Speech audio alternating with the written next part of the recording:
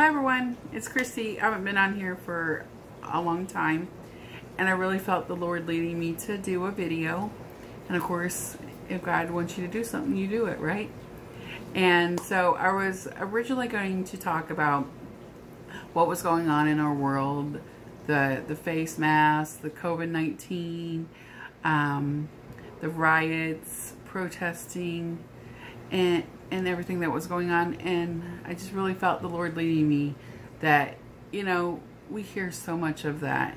We are bombarded with it, and people need to hear something positive and about love and just something to help people. And so that's what I decided to do, is jump on here. I came across a couple of verses, and I wanted to read them to you. So the first one is 1 John 4:20. If anyone says, I love God, and hates his brother, he is a liar. For he who does not love his brother, whom he can see, cannot love God, whom he cannot see. Proverbs 10:12. Hatred stirs up strife, but love covers all offenses. And this was from Solomon, who was known as the wisest man who ever lived in the Bible. And so the first one, that is true. We need to love each other. We need to love no matter if we don't agree with someone. And I think that's the biggest thing right now in our world, is if you don't agree with somebody, then you don't like them or you don't love them. That's not true. And I think that, you know, you can love somebody and not agree with them. And we just need to come together as a human race and turn towards God. I think the one thing, there's many things wrong with what's going on in the world, but one thing is that we took God out of everything. And I think we need to start bringing God back, because God is love. And God wants his people to love each other. And then the second verse in Proverbs about hatred stirs up strife, which is true. We've seen that. Hatred has stirred up so much strife and division in our country, where it doesn't matter what someone else looks like. It doesn't matter where they come from. What matters is that we can love each other and come together even in our differences.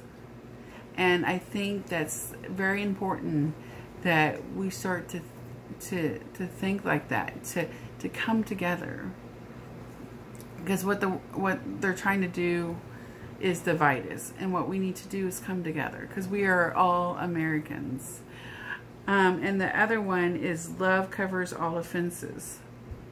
I mean, you know, people are going to be offended about many different things, but we should love each other. We should just step back and take out all the little tiny things that make people mad and just let them go.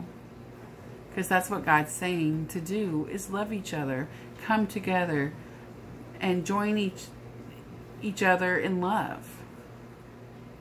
And so, you know, tomorrow is going to be the 4th of July, and we got to remember why we're celebrating it, because we came together as a country and for our freedom. And that's what we need to continue, that we are in a free country, and we have freedom of speech, we have freedom of religion, and we need to continue to honor what our forefathers started. And so I'm going to say a prayer, and then I have one more thing to say after the prayer, and then hope you guys have a great 4th. Dear Heavenly Father, I just come to you and ask you for your guidance, your love, your wisdom for our nation and for the people of the nation. I ask you to be with our president, to protect our country, that we want to thank you for the love and guidance that you've given us. We want to thank you for Jesus, your son, that you gave your son that died on the cross for us. We want to thank you for that, and we love you. And it's in your son's precious name, Jesus, that we pray. Amen. So then whenever I was looking up verses and everything, this came to my my mind. I felt like the Lord was saying this.